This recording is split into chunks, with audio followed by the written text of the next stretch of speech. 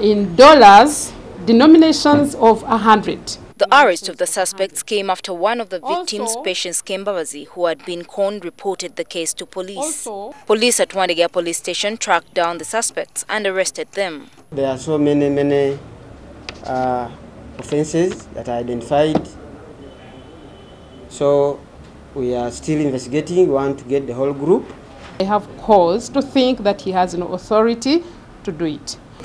The suspects include the ringleader Isaac Nigade, who is a resident of Kagoma in Kawempe. According to my understanding, we were supposed to get a right from police if we were going to use these things in the videos. The suspects will soon be arraigned and charged before a court of law. So that they are jointly charged and taken to court as soon as our investigations are ready.